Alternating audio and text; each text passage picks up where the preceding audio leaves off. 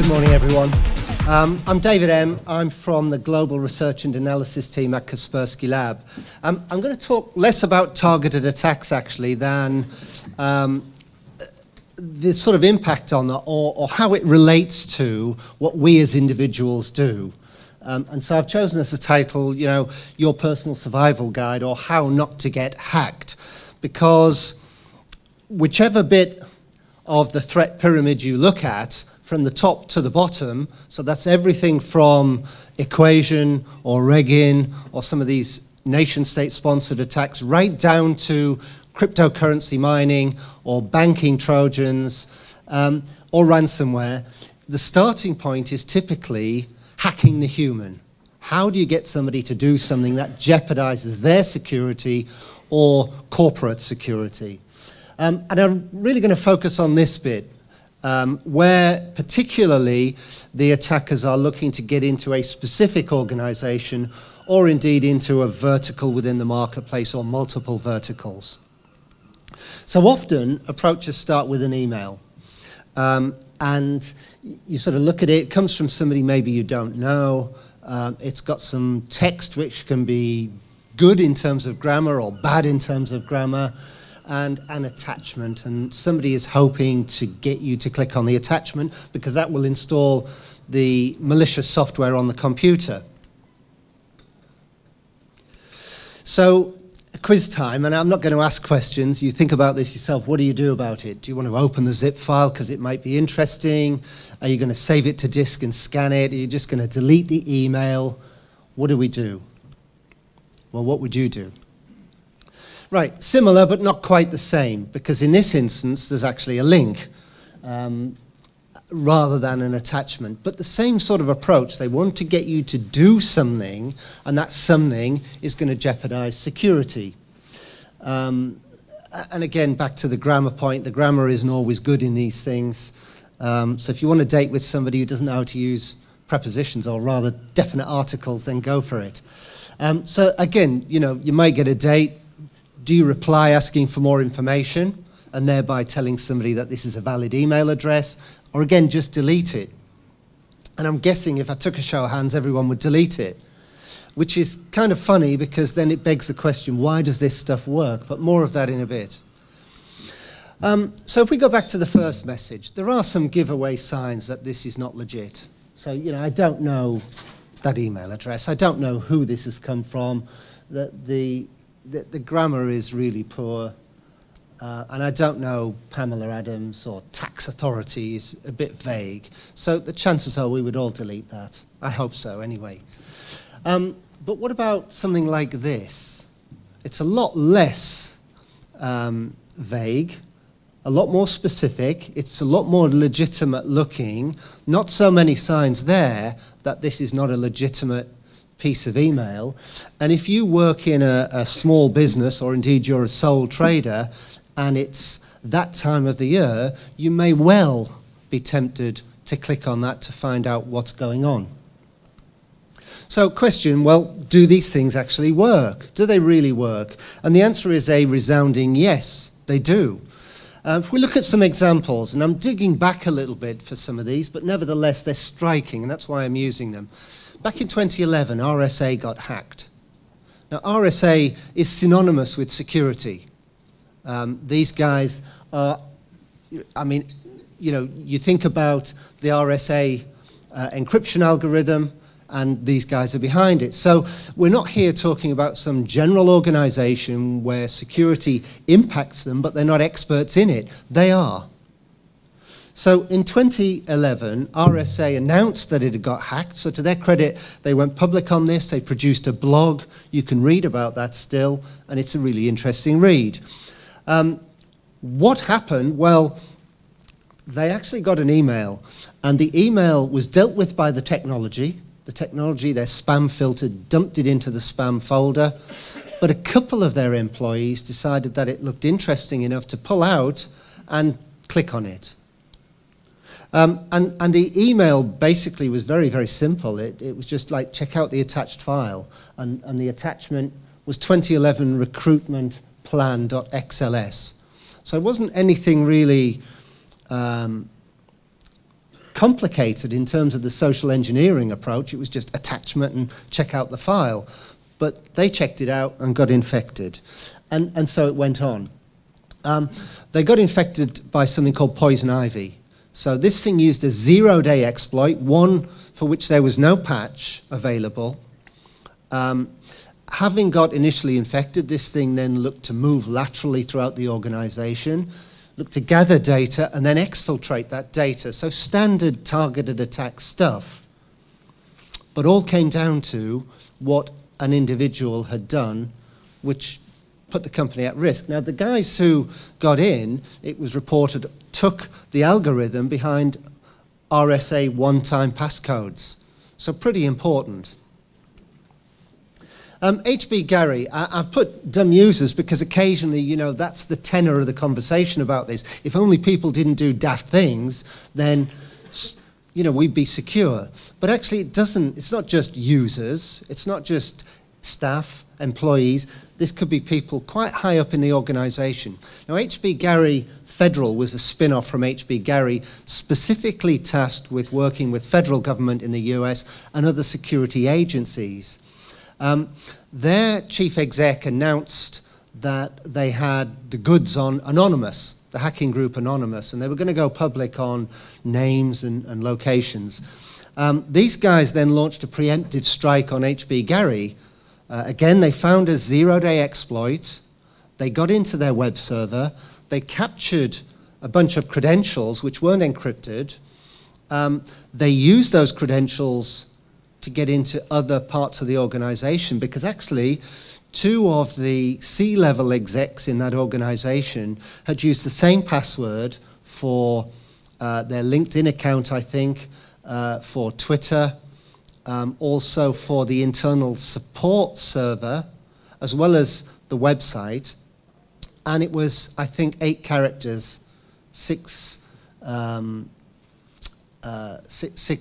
letters and a couple of digits, and that was all. So the net result of this was that they published about 70,000 corporate emails, went public on it, embarrassed the company obviously severely. It's since got acquired, but I mean its rating level obviously dropped massively, so it had a huge impact on the company's reputation. And this is people who ought to have known better because they were senior in the organization. You've got some of the classics there, you know, of reusing passwords, non-complex passwords, and you know, the fact that stuff wasn't protected. Sometimes attacks occur in a sort of stepping stone manner. So a few months after RSA got hacked, there was an attempted breach at Lockheed Martin. It wasn't successful. But interestingly enough, Lockheed Martin make use of RSA tokens, and it raises the question, can't answer it definitively, but it raises the question, was this an attempt to get to Lockheed Martin in the first place? Is that what the attack on RSA was about? We don't know. But you can see why plenty of people might want to get access to Lockheed Martin's systems. Another example, probably less of a planned stepping stone, but nevertheless gives an indication of how that can sometimes happen fortuitously. So Dropbox announced an issue, and it followed sort of rumors about, you know, a breach and lots of people getting spam from Dropbox. And what happened, in fact, was somebody who worked for Dropbox had an account on a completely unrelated website. And that website got hacked. And the attackers had all of these usernames and passwords, and they went through them and found a Dropbox email address with the password and thought, wonder if they use the same one inside their organization. And it turned out they did. So they were able to get hacked there. So again, a classic, reusing passwords across multiple sites, not a good idea. A classic example there of how that can jeopardize corporate security. It could be you, it could be me. This came through from, well, whoever, actually. But the point is, that's a legitimate number.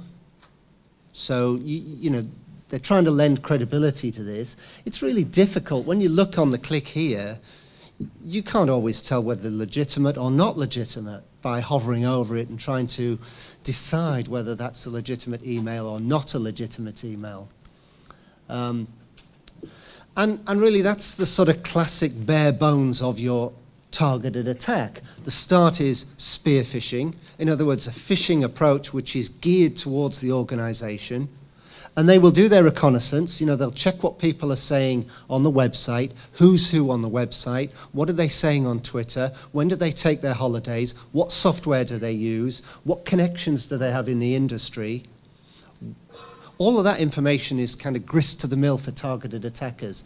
It'll be an email typically from somebody internally, seemingly anyway, spoofed to look like it's come from IT, spoofed to look like it's come from the chief financial officer, and so on. With an attachment, and the favorites are Word, Excel, and Acrobat Reader. Using a zero-day exploit often, so one for which there is no patch because the vendor doesn't know about it. And it's quite possible that your antivirus defenses won't pick it up, because if it's a bespoke attack, then where are they going to have got the code? So unless they're employing some proactive technologies that are going to be looking at the behavior and so on, then the chances are it's not going to pick it up at a signature scanning level. So you could be in trouble. So what do you do about staying safe? Well, the obvious thing is about not clicking on attachments and not clicking on links when they've come from people you don't know. You can check. There are ways to check whether it actually has come from somebody. More of that later. And if we go back to that thing I showed earlier, which came from Tax Authority, I sent that off to our virus lab. Response back, yeah, that's another variant of a particular malware family. And the bit I've circled or put a box around there, it's a downloader. Its purpose is to download malicious code. It's a Win32 sample. It's called Upatra, that's the malware family name. And then .cmcn tells us which variant it is. And for those who don't know, we tend to start at A and B, C, D, E, AA, AB, AC, BA, BB, BC. So if you're getting to 4 characters, and that's typical actually, then you're talking about something like 500 different variants. 500,000 different variants. Sometimes we're hitting 5 characters, which takes us up to about 12 million or so. So these will be churned out on a factory basis in order to maintain some kind of persistence, because the chances are that the week after that it's been detected and they need a new variant. So they all come with update capability so that they can maintain control on a compromised computer. So anyway, that turned out to be fraudulent, turned out to be malicious. Technical tips. Well, 64-bit systems are more secure inherently. Patching systems, because quite often, apart from the human aspect of this, the attackers will also rely on the fact that systems have vulnerabilities. It's not always a zero-day vulnerability.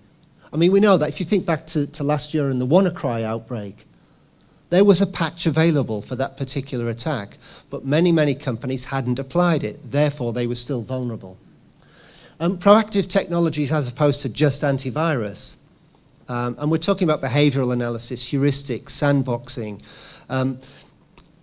looking for anomalies on the network and so on. There's lots of different proactive capabilities there. Unique complex passwords, and more of that in a moment.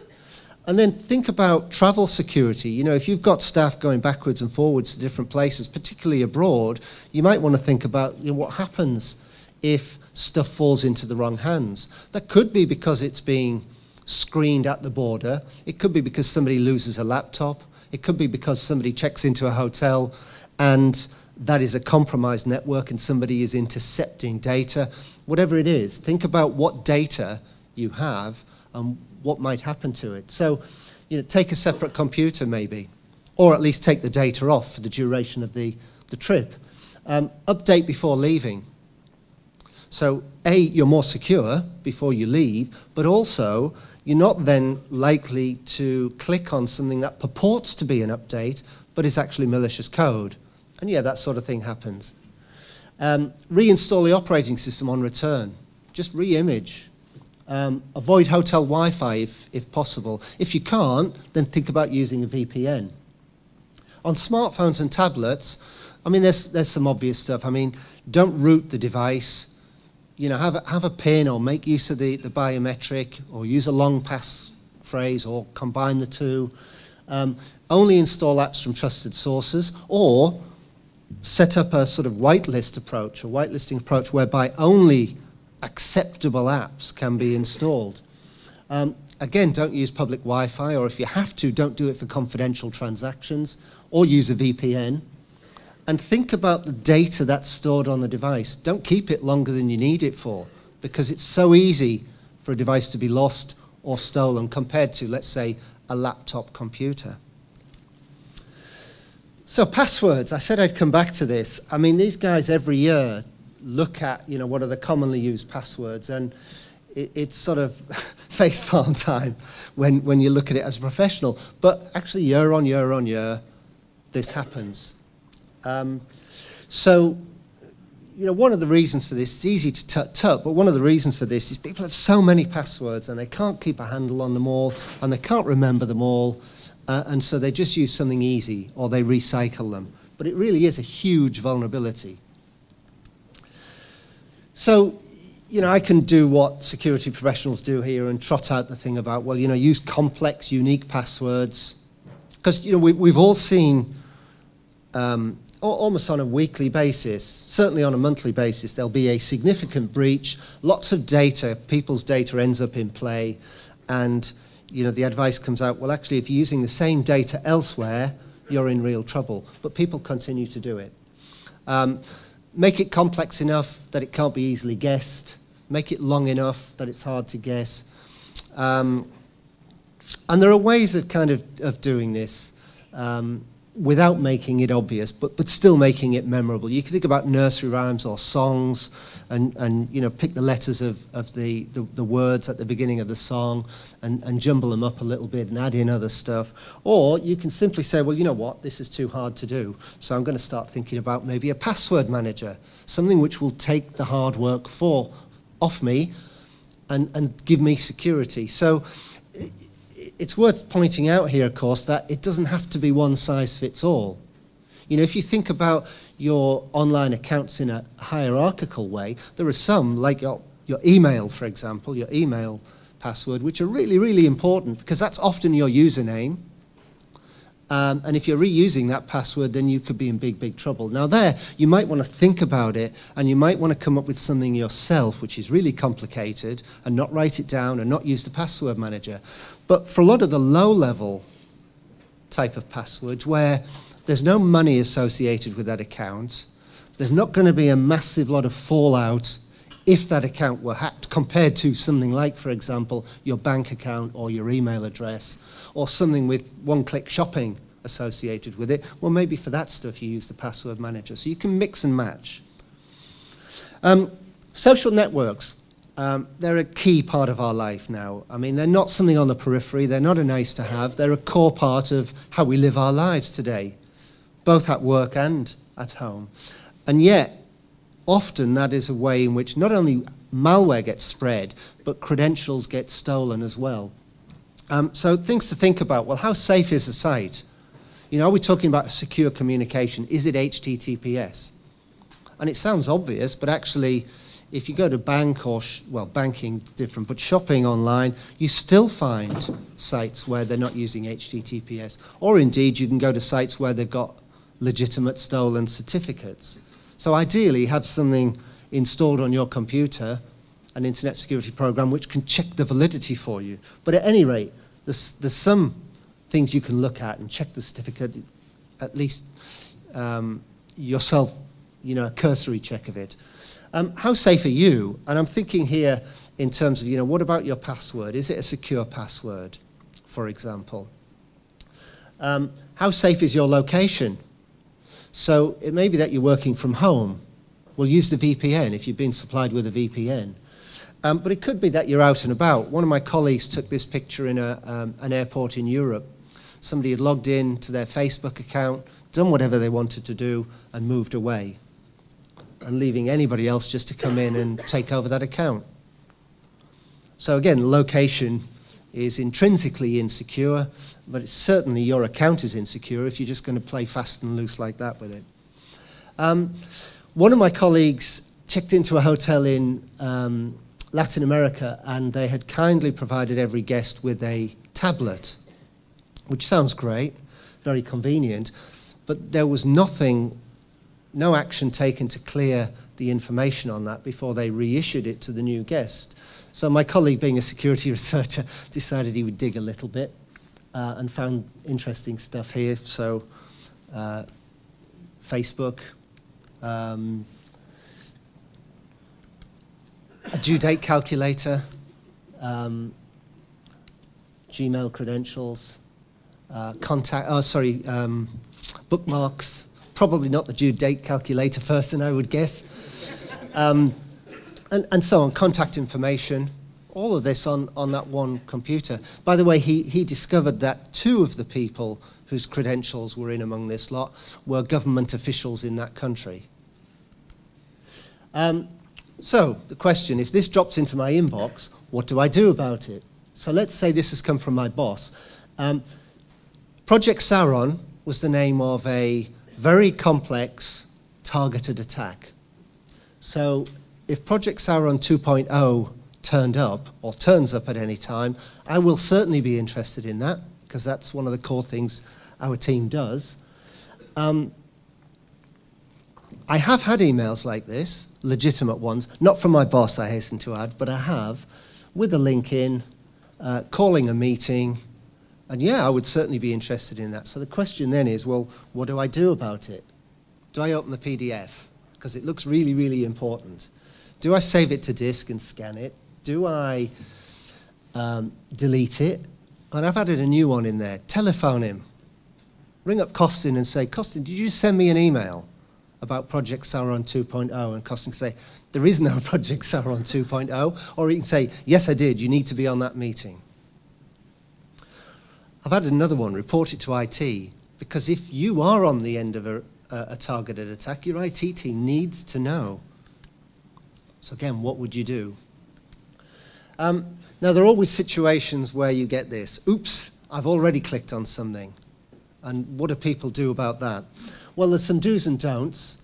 The first thing is not to panic. The second is don't switch the computer off, because the IT team will need to do some forensics or get an external agency to do some forensics. You want to know, you want to freeze it in time as far as you can. And don't delete stuff for the same reason. Do report it to IT.